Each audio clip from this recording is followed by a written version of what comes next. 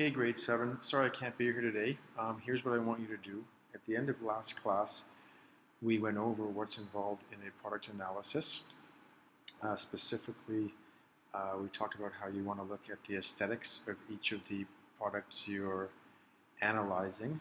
You want to look at what they look like, if there's some kind of theme, do they have particular colors, shapes, or texture.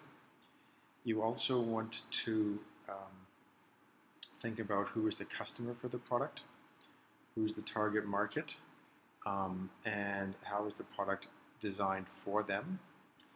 You want to think about the materials. What is it made from? How is it made? You want to think about safety, particularly things like sharp edges or whether fingers could get caught or whether the materials might be toxic. You want to think about the environment, both the impact of the toy on the planet. That would depend on the materials used, how many of them are used, but also think about the environment where it's going to be placed. How is it designed to be put away in a toy bin, or is it going to be on the floor most of the time, that kind of thing. So for each of the different toys in your workbook, I want to see you do a product analysis where you cover all 5 of those different topics for each toy. To help you out, I have left with the teacher who is going to be supervising you this, which is a example of a product analysis of a toy. And it's got some good ideas for sentence structure and the kinds of things you want to be looking for. So I didn't leave enough for everyone, but the teacher will pass these out and you can share them to help you with ideas. So that's the first thing I want you to do. So once you finish that, and there's 3, this train's a little bit the same as the one in the example, however it's got way more parts. And these cars. Okay, so once you finish that, and take your time and do a really good job with that, you can try your hand at writing a design specification for this project. This is a list of all the needs that your product must meet. So in order for your toy to be successful, you need to be able to test it against the list of features that you put in here, and it should meet them all. And what I suggest you do is use your task analysis to help you with this. If you want to have a go at this, please do it in pencil, please. When I get back, we're going to go over your ideas for design specification and come up with the best one we can as a class. So for the rest of the class, once you've done your task analysis and design specification, you can spend drawing. We're very close to doing the design and work for this project. And so one of the things you need to be able to do is sketch out your ideas with confidence. So the next sections of your workbook are for you to practice drawing. So I'm not going to go through all the pages, but I'm going to tell you what I'm hoping you will do.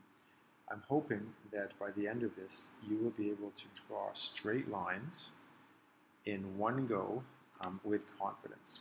So I'll show you the first one. So the first one asks you to draw a horizontal line about 70 millimeters long. So that's 70 millimeters is 7 centimeters. And I don't have a ruler here, so and what I want you to do though is place your hand, so make sure you're moving your workbook around. Okay, you don't want to be angling your hand, you want to be angling the paper. Keep your hand firmly planted on the desk and draw your straight line with confidence. Underneath, draw another one. And keep practicing until you can draw straight lines. See, I still need to practice here. That are 70 millimeters long and about 10 millimeters apart. So 10 millimeters is actually a centimeter, so I need to make those a bit further. So that's the goal. If you want, before you do your 6 lines on this piece of paper, use the blank on the other side to practice first. Once you've done that, you're going to be asked to draw vertical lines. Now you don't want to be doing it like that. Instead, turn your piece of paper so that you can still do, you're basically still doing horizontal lines, but they're going straight up the piece of paper. Okay, so turn your workbook, don't turn your hands. If you feel like you're doing some kind of crazy yoga move, then you're probably haven't turned the paper enough. Similarly for the diagonal lines, okay, now these you want to be inside a square. So you'll want to draw the square first. Okay, draw a faint dotted line. So you'll want to draw the square first. Okay, so I'm turning the paper. Now, since I don't have a ruler, I have no idea whether or not. I'm sure this is much less than the 70 millimeters I've asked you to do. And now draw your diagonal lines with confidence from one edge to the other. Okay, whoops, that one went a bit off. Okay, and you've got some other exercises there. So what we're really wanting you to do is we want you to be able to draw straight lines. Here we want to have the two lines crossing at a 90-degree angle. If you want to get a compass, you can try that. Okay. So do as many of these exercises as you can.